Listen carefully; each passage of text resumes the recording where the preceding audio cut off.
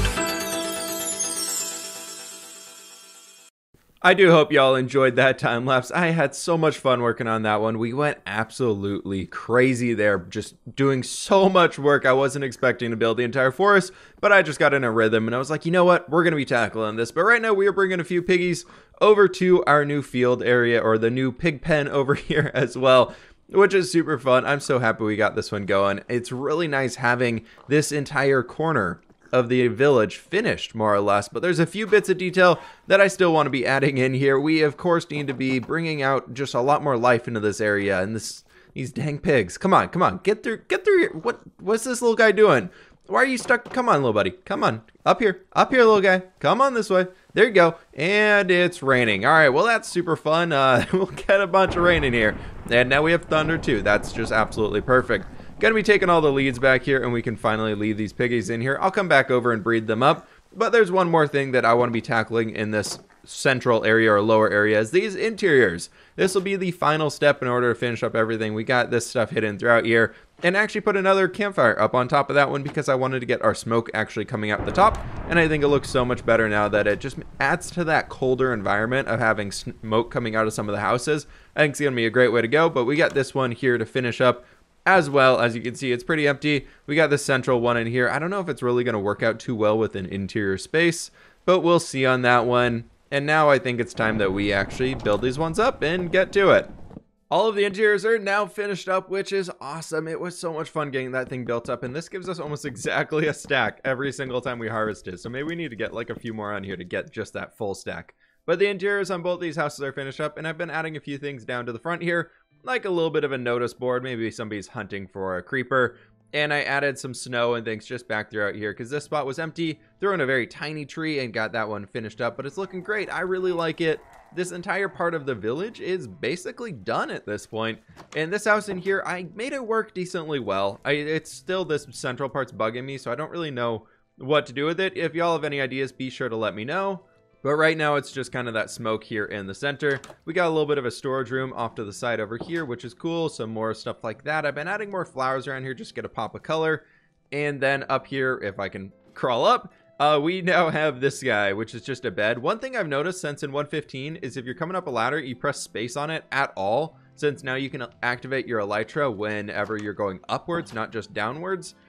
You now fall all the way down your ladder. So everybody be careful of that one in 1.15. Hopefully that gets fixed up here soon. But coming over to the second house, I think this one turned out super well. I decided to add a bunch of composters to this one because I felt like that might be some food. Hello there. That was unexpected. We're just gonna kill you all from right down here. If we get bad omen, we didn't get bad omen. We got everything else. Okay, we're just gonna leave that one dude up there. He's fine. But anyways, inside of here, we have a bunch of these things because I figured it'd be food for the pigs. And then there's just a small house back in here. One thing again, thank you everybody who went over to the bug tracker last time and upvoted the bug that I linked in the description. I'm gonna leave it down there again. If y'all want to help me out on getting this thing fixed, that would be great because it's gonna help a lot of people out here. I know a lot of people are struggling with that issue for texture pack makers as well. So everybody, thank you so very much for helping us out there. The next thing that we're going to be tackling in today's episode, however, is we're going to be coming up here and building up the Enchanters hut. I know we talked about that one earlier at the beginning of the episode, and I think I'm ready. I think I got a cool idea in mind of how we can do this one, but I want to make it look a bit more unique than everything else. I'm kind of leaning towards the village maybe not coming all the way up here and being super populated with houses throughout. I'm almost thinking of like taking a kind of a rounded angle right to there, and having houses maybe end at this point, like right from there out to here. And then we'll do some more fields or something, more of the forest. And we can still have that wall out in this area. I don't really know. I'm kind of leaning of making the village smaller than super huge because I think it'll help with the scale of it and keeping us motivated to keep going with it. But anyways, we're up here. And I wanted to stick this one right next to our statue here. So maybe this person could be like the enchanter or seer or whoever is also, they kind of watch over that structure. But what I wanted to do was probably do like a 5 wide front there. And then I was thinking we could extend these out just being 3 on this side. And then we can do that same type of thing over on this side here as well. So it's going to be a bit more of like a giant plus shape of sorts. And then I'm thinking we can bring ourselves back here by 3. And then maybe, do we want to do that? Or do we want to bring it in? We could bring it in like this. And then bring it back like right here and bring that one up to this point. That'd be kind of cool because that gives us some different shapes. Instead of just being a full plus shape, it gets a little bit skinnier in there. So I think we will go with that one. I think that's gonna be a good plan. I'm gonna get a little bit of work done on this thing. Our base shape for the house is now in and it's looking pretty cool. I decided to break up our roof line here so it wasn't just a consistent straight line going all the way back. So this one here kind of ends right here. Then we'll have another lower point down there. I got to figure out our top way for the heat to be getting out as we are going, but I decided to change our doorway entrance to be right up in this spot so it's a bit smaller and then we can open this front face up more. The general plan for the interior, I'm thinking we're going to have our enchanting setup right over in here, living quarters probably back in here, maybe some kitchen or brewing station over here, and then who knows what's going to be in this area. We'll find that out as we're getting through it. But I did want to come through here and start adding in a few windows and just kind of popping out a few spots and throwing these ones in, and we can just do a few things like that. I thought right down here would be kind of a cool spot for a window. We'll put it here for now, but we might be removing it because the bookshelves and everything are going to be going on this wall back here for our enchanting table, so we got to be mindful of where those have to be placed to be able to get the full enchanting setup up here. And yeah, I just need to keep adding in a few of these things throughout here, then we're going to start bringing in a lot more of the details. And then I think we unfortunately have to go find some obsidian and break that stuff and get ourselves a few diamonds, which we got to go mine for, and then we can hopefully build an enchanting setup.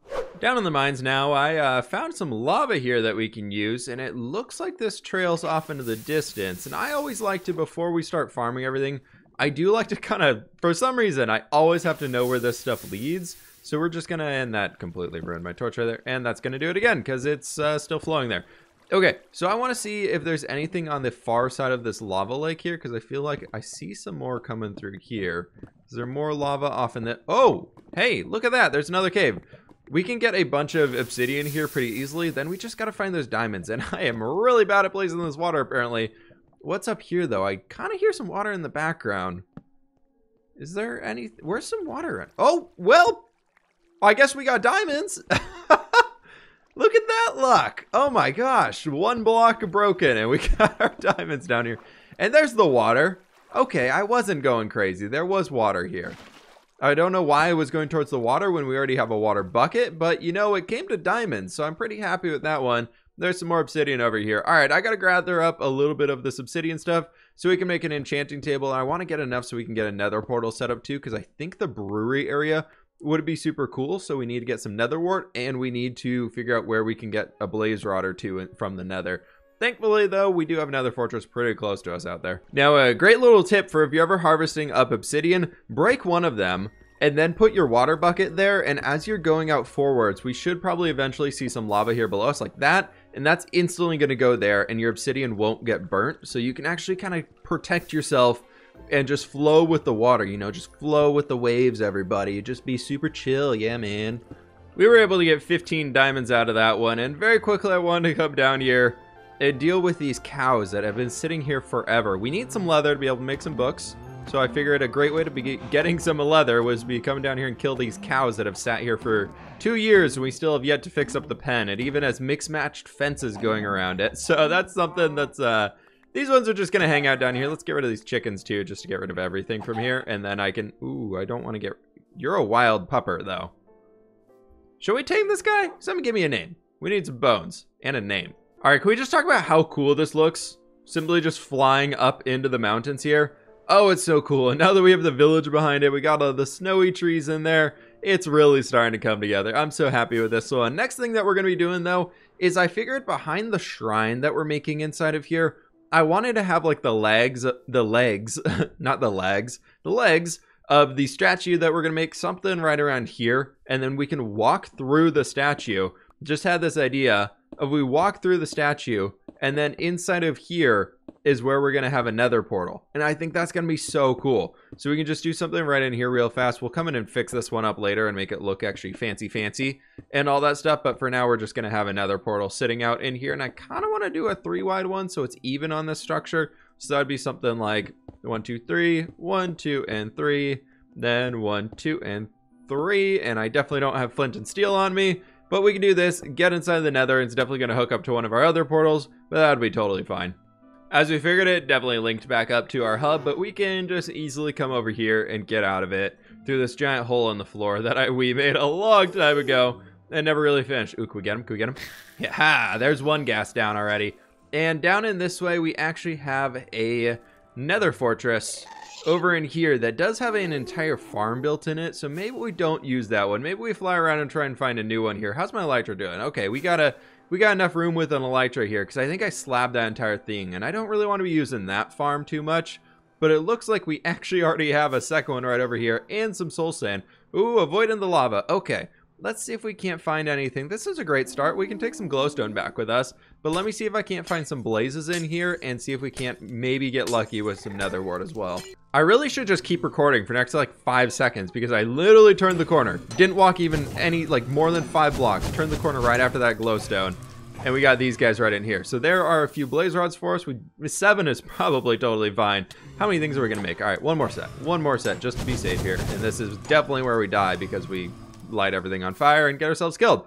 All right, well, time to find that nether wart. Well, I think this is a pretty nice find. We got some diamond horse armor in here, and then we got a bit more nether wart over here. So everything we need is ready to go here, and we're ready to get back over there and finish up building this thing. I just gotta, wait, we need sugarcane. We need sugarcane to make paper, to make books. And I've been grabbing up as much of this nether quartz as I can find here because we need a lot of it if we're going to keep making those white dragon structures, which I think are looking really cool. You know, one terrible thing about building custom terrain in the sky like this is creepers. I think I definitely have way too many bookshelves, but I got a lot of paper, so I figured we could make up a few of them. But I like the house that we have up here. It feels very, very cool. The last steps that we have to do today, however, are we need to finish up the interior of this one. We need to build a few trees around it. We need to snowyify it, and then it should be pretty good there. This is the rough chimney fireplace design I'm going for here. It's a bit more of a natural one, or a bit more of a, I don't know, something in here. I kind of want to be able to raise this up a bit and throw a cauldron on top of it. I feel like that could be a cool way that we can make a sweet change to it. Also, we dropped down a block here. Didn't mention that earlier, but I did that. Can we somehow get a bookshelf to stack up here and get like full levels out of this one? Is that... No, that is not even close to being there. Okay, apparently I can't sit right next to a block, so that's good to know. But I think we just need one more, right? Nope, that's still 28. How about now? Still 28. What am I missing? Does that do it? Okay, the 30 does it. Cool. Well, we're just going to do that. That's going to be good for us here. I guess we need to have quite a few bookshelves in here. We can detail around this stuff as we go, though. But I had to get this one in here. A Fortune 2 pickaxe. That kind of sucks. Silk Touch would be nice. I need Silk Touch more than I need Fortune right now. I have way too many Fortune picks, and my Silk Touch picks are not very good anymore. Now, before we fall down here again, I think it's probably a good idea to fill this one up. That was probably one of the most dangerous creepers that I've had to deal with in a very long time right there, and we are good to go. On top of that was perfect number of grass that we had for that stack left. That's great. But coming up here, I finished up the interior of our structure, and it looks super sweet on the inside. The outside, however, I have not touched any more than where we were last at, so I think we're gonna just be doing all that one because I know our episode time is getting up there right now. But check this thing out. I figure we're going with like an Enchanters, witches hut type thing of sorts. So we got a bunch of bushes up here. Maybe they're picking some herbs off of these. Some random crafting things throughout. Brought out some dried kelp because I felt like that looked like something that might go into some potions. Got our brewing stand. Don't ask how long it took to get that. It was one of the worst ideas I've had, but I stuck through with it. We got our full level 30 enchanting setup here. Got a little bit of this stuff up top, and our nether wart is growing right back in here, which is fantastic. Then over here, we've just got a little bit of a bedroom that's pretty lackluster, to be honest. Anybody have any ideas on what we can do back here in this space to make it a little bit better? Let me know, because right now it just feels very wooden. And I want to get away from that. Maybe we just throw a carpet down there to give ourselves some more color, and we just need to maybe like a potted plant or something. Let me know what ideas you all have. But anyways, it's time to make our outside look much, much better than it is. It's like a little winter wonderland up here on the hill. Oh, it's so very nice. It's taken a long time. Because for some reason, I'm always like, I'm gonna do a little bit of terraforming. It's gonna be great. And then I spend like 2 hours building trees. But it's very cool. I like it. Added a bunch of snow layers in here as well, which is looking fantastic. Started working on our pathway coming up into this area, which unfortunately we were not able to get to this one today. We're actually going to be getting to it next episode. Now at this point, just because I got way carried away with all of the trees we built down there. I think in this episode alone, we built more than 30 trees, which is normally like insane, but it's been so fun working here. I'm so excited to finally be building this one. And also, thank you, everybody out there. Thank you all so much for the support on this series. You all have been absolutely amazing. This has been so fun to get back into something brand new. I was a little worried when we started it, but it seems like everybody's very, very much loving it. So I'm super pumped here. But this is the exterior of the house now. It's looking pretty freaking fantastic. But unfortunately, everybody, that's going to have to do it for today's episode. If y'all are still enjoying what we have going on here, please be sure to hit that like button. Please be sure to subscribe if you're brand new. And thank you all so very much again for the support. I will catch you all on the flip side.